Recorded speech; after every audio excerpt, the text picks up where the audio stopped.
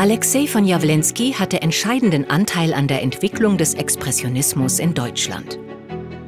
Anfang des 20. Jahrhunderts arbeitete er im Umfeld der legendären Künstlervereinigung Der Blaue Reiter. Besonders mit Wassili Kandinsky verband ihn eine enge Freundschaft. Die beiden Expressionisten teilten das Interesse für eine Malerei, die sich mehr und mehr von einer realistischen Darstellung entfernte. So abstrahierten sie ihre Bildgegenstände oft bis auf einfache Grundformen.